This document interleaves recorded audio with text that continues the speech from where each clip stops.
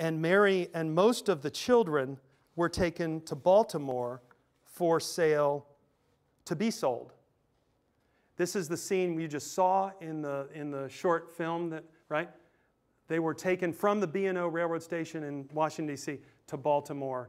And so Daniel is desperate, trying to intervene and possibly stop the sale of Mary and the children south.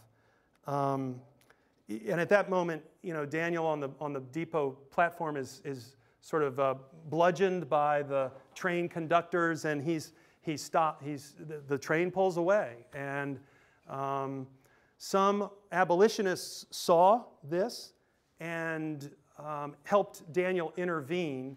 And so what happens to Mary Bell and Daniel is that eventually, with help from some abolitionists, local abolitionists, Daniel Bell is able to raise $400, and he's able to purchase Mary Bell's freedom, but he only has enough money to purchase 2 of the children.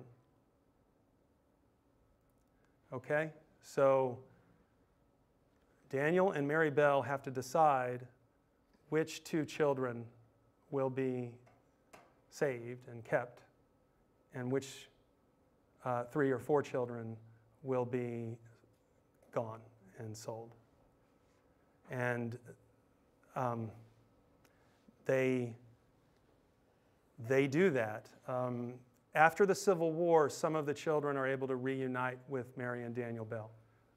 But 2 appear not to have, we don't know what happens to them, and we don't know. But they are sold, and they are taken away at age 8, 9, 10. So Mary Bell, Daniel, just like he purchased his own freedom, now essentially has to purchase Mary's freedom.